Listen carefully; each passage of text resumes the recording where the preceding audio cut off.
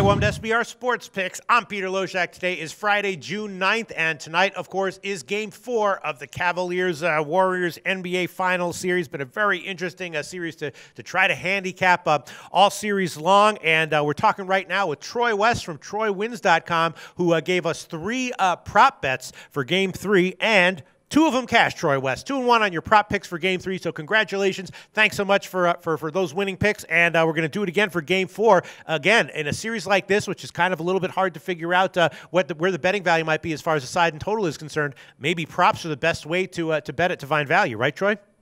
No, absolutely, Pete. You know, actually, out of all the 3 games, we're 3-0 with you guys so far on ATS as well. But as far as the props go, you know, this is where to go, I think, in this final game here because – my God, this is just a bizarre spread, which we'll talk about later. But I do believe that the props may be the way to go here for Game 4. Yeah, that's right. Actually, I forgot about that. In Game 3, you made a ballsy pick, despite the fact that the spread was about 4, but the first half spread was pick'em and even plus a half at some places, indicating that the market and bettors were expecting Cleveland to do better than expected in the first half. You gave us Golden State first half as a pick, and that one cashed, and that one cashed relatively comfortably. And then, of course, you also gave us Golden State on the full game, which was looking kind of dicey for a while, but ultimately that one ended up cashing as well. So you went 4-1 on your 5 picks in Game 3, Troy. Thanks so much for that. So here we are in Game 4, and yesterday the line opened at Pinnacle at -4 for Golden State and got bet quickly all the way up to about 6 or 6.5.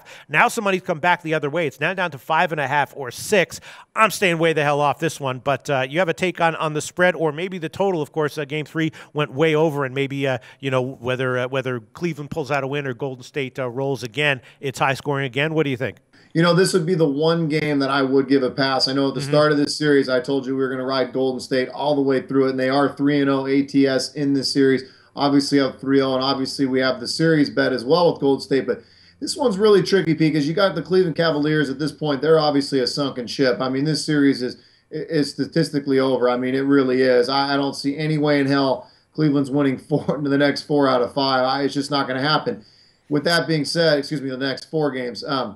With that being said, 6 points beats a lot. I mean, you just really got to wonder where Cleveland's pride's going to be, and I think that's one thing that's tough to measure. We know LeBron James is still arguably the best player of all time.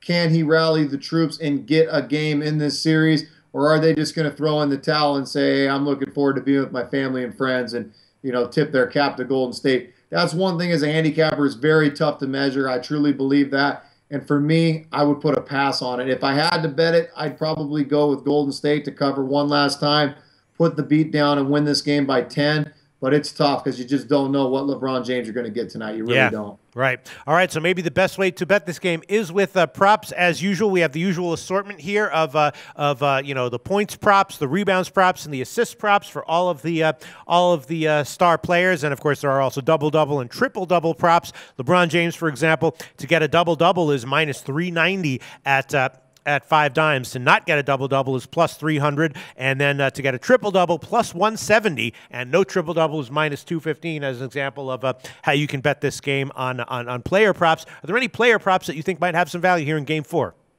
Well, I do believe, LeBron gets a little bit of value there to get a triple-double. I think there's going to be some lackadaisical defense tonight. I don't think you're going to see the fire that you saw in those first 3 games, Pete, especially last game. That was a phenomenal basketball game, start to finish. But, now that it's 3-0, I don't think you're going to see the same firepower. I think LeBron's going to go off for a triple-double. I really do. And the reason why is I don't think he's going to be defended as well as he has been in the last few games. So I think there's some value there. I think you're going to see Kevin Durant go off again. We hit that prop last time, over 30 points. I think he's going to have an outstanding game. This guy wants the championship. Will he get it in Cleveland tonight, or will he get it in Game 5 in Golden State? That remains to be unseen. But this guy, he can smell it. He's so close at this point, Pete. I picked him to win the MVP at the start of the series at +180. He's going to solidify that MVP tonight, and I do think he's going to go over his point total once again. All right, it is, again, 30.5. You cashed at that one the other in Game 3, and it's 30.5. The over is +100. The under is -130. And you want to give LeBron getting a triple-double as an official pick? I'd like to give it official. Yeah, I think there's some value there. Like I said, I just don't think the defensive intensity is going to be as much. LeBron, the guy wants to be considered the GOAT. He's going to need to throw up some big numbers one last time. I think he will, knowingly that this is probably his last game of the season. I expect big things from him again tonight. All right, that's basically an assists prop. Over 8.5 assists for LeBron James is a -130, but for LeBron to get a triple-double is +170. So maybe instead of betting the assist prop, if he gets, you only lose if he gets 9, and then you're getting a much bigger underdog line there. If he does, go over 8.5 and gets to 10, probably gets 10 rebounds, and then you got your triple-double right there at +170. All right, so those are 2 prop bets you're going to hit us with, Troy. Anything else, or is that it? I'd give one more. I'd go under the points. This is the one I missed last time. Under the points with Kyrie Irving. I thought he played outstanding last time, and boy, was I wrong. But I don't see him matching that again tonight. I think he'll have a good game, but not a great game. He had an outstanding game, and Game 3 put him over his point total. But I think Klay Thompson latches down. I don't think Kyrie can match the shooting performance that he had. I would go under the point total with Kyrie Irving in this one.